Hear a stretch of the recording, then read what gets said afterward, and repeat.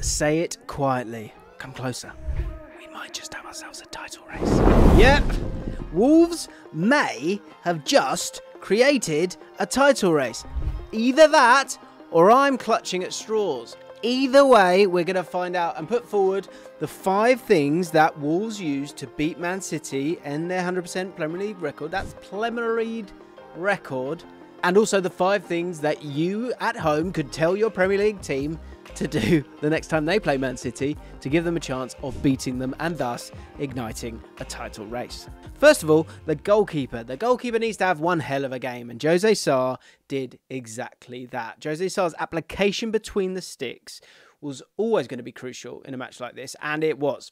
7 saves during the match. But there's actually a much more important stat that we need to highlight, because this was one of the clearest methods that Wolves used to get the better over Man City. And the big thing that they did was Jose Sarr didn't dribble with the ball. He played long passes to Cunha, to Aït-Nouri and Hee-Chan. More on that in a second when it comes to that asymmetric version of Wolves, and Neto as well. Of course, Neto scored a fantastic goal, not from a long ball, but Jose Sarr attempted 22 long balls during the game. Now, to put that into context, Wolves as a team attempted 54. So that means that Jose Sarr was accountable for 41% of Wolves' long balls. Now, a lot of people will say that this is down to him aimlessly booting it long, but that is not the case. Because if it was the case, then other players within the team would be doing it as well. But he had 41% of those long passes. So here we've got Jose Sarr preparing to kick the ball long, but what happens next is the interesting thing, and it was actually a theme throughout the game for Wolves in their victory against Man City. So if you move it along one more, so this is what happened after this long ball, but actually it happened 4 or 5 times during the match. So from these long ball situations, Wolves would allow the back 5 that they had set up. And if we go back to the tactics board, I reckon I can probably show you that. You've got the back 5 there of Gomez, Aït-Nouri, Dawson, Kilman, Semedo as well. But it became a little bit asymmetric. Let me show you exactly how. Because what happened was Aït-Nouri would push a little bit higher up.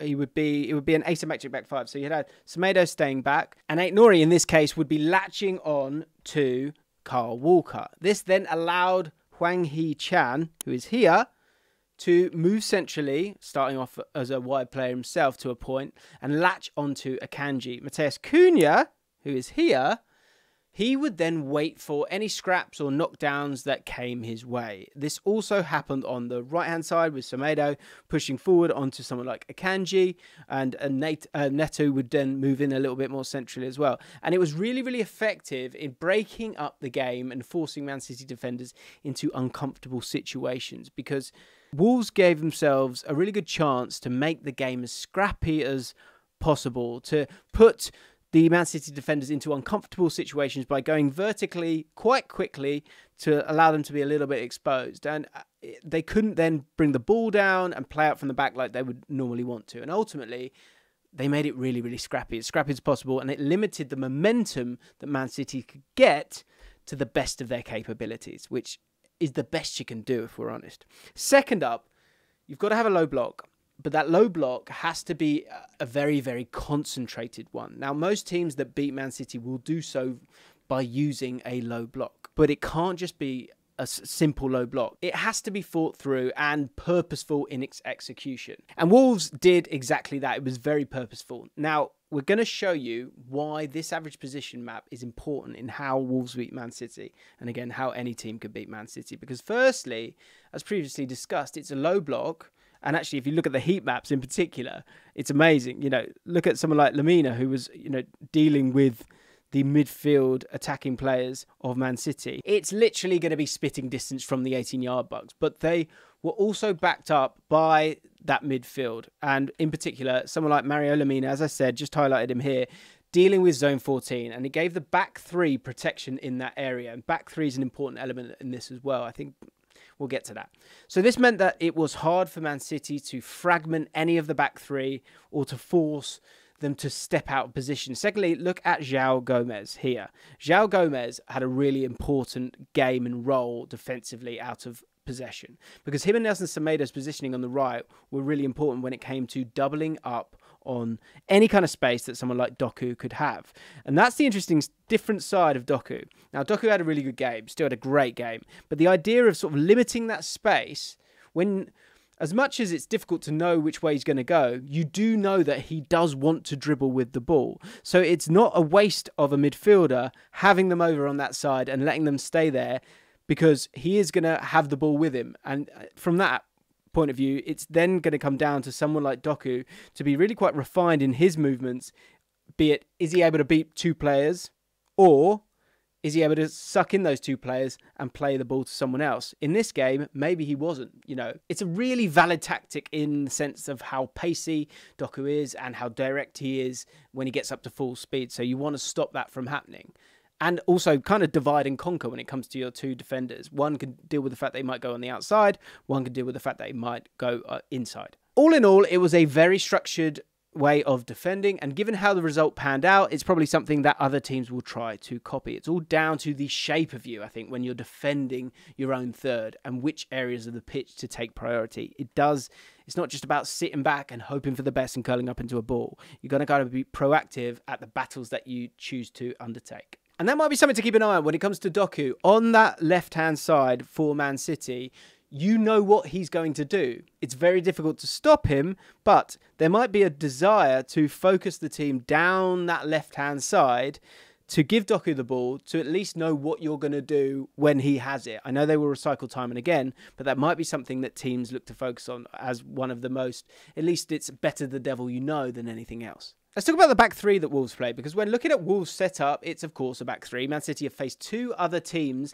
who have played with a back three in the Premier League this season. First of all, Nottingham Forest, and second of all, Sheffield United. But we need to disregard the Forest game, I think, because it was at the Etihad, and Man City are always great at home. Now, the games against Sheffield United and Wolves, that's what's interesting, because they're two teams that they should be pumping here, but they both played with the back three, and Man City were away from home in both games, and both games were a bit of a struggle. The back three that Sheffield United played, it allowed them to do a similar thing to Wolves in terms of creating these types of triangles here.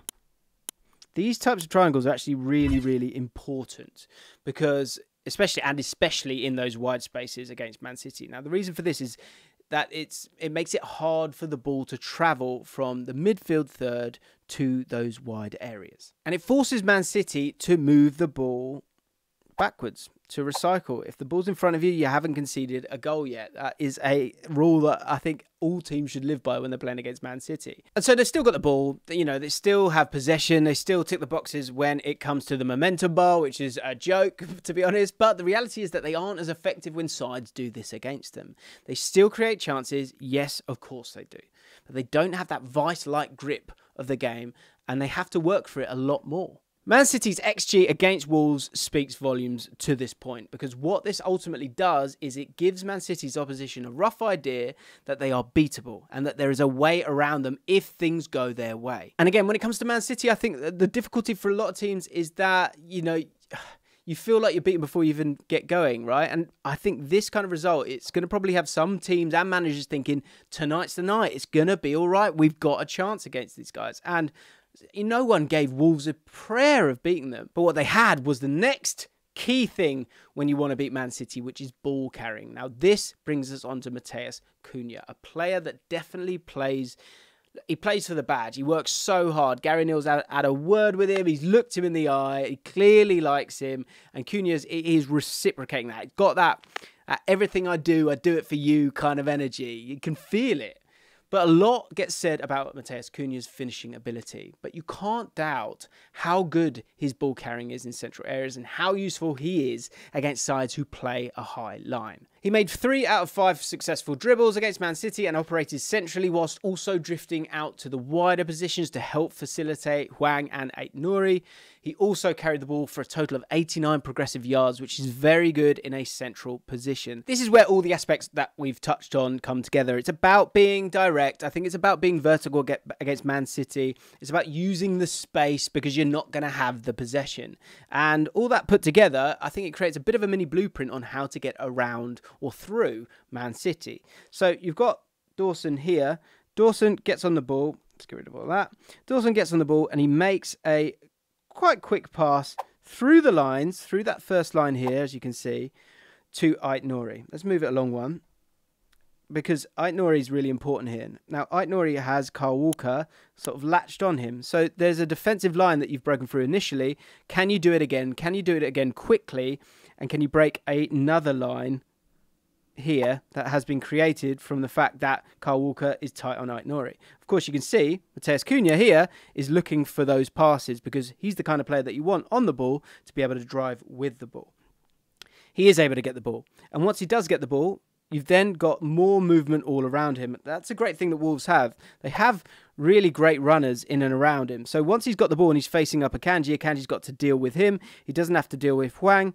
And actually, there's this whole big space being created over here. But I don't think that's really the thing that anyone's worried about, because the real thing that Matheus Cunha wants to do is exactly what he's great at, exactly what he was great at against Man United right at the start of the season. Monday Night Football is looking a defender in the eyes, being in those central areas and looking to drive and get away and create trouble. And Man City, look, they win their duels quite regularly, and they have wonderful defenders who have physicality, so can deal with a direct ball and are pretty good one-on-one as well. But again, this is your best chance when there is space all around you and an opportunity to run at the opposition and allow there to be space in behind as well.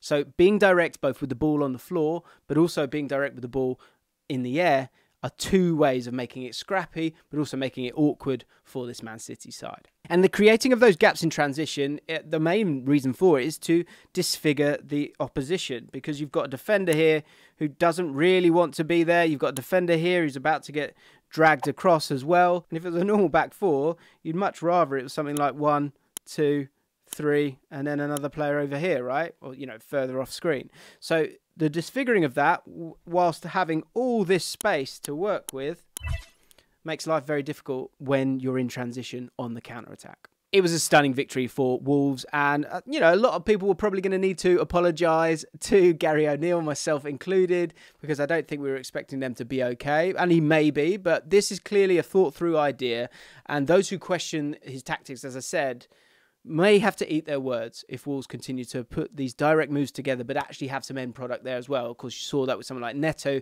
who's looking better and better each week. And because that is the sign of a project, I think, when you're starting to see the output in these tough games. And you're going to play a lot of tough games, so you need to be able to get points from them. We spoke about that when it came to Nottingham Forest, but Wolves have a lot of the ammunition needed to hurt opposition that are higher up in the league and want to retain the ball all the time. Number 5, and actually I'm going to chuck in a 6th one here, is no Rodri. This team does not look the same without Rodri in the side, and that's one thing that Arsenal get to look forward to this week, and will be a massive talking point when we do talk about it when it comes to Arsenal against Man City. But moving aside from that, generally, look, if you want to beat Man City, you need luck. Any team that does, they're going to be dependent on some luck, some sugar, you know, a little bit of magic even. And Wolves, they definitely said they went for it. It was magic. Abracadabra. They pulled it out the hat, which is weird because generally you pull rabbits out of the hat, but on this occasion it was 3 points. So well done, Wolves. But at the very top level, you do create your own luck in a way. And Wolves did that because they scored 2 great goals. They worked very hard for their victory. And when I say luck, I mean luck, as I said, not fortune, not fluke, because the game plan was there and they executed it. But if Jose Sarr doesn't make any of those saves, it's of course a very different story.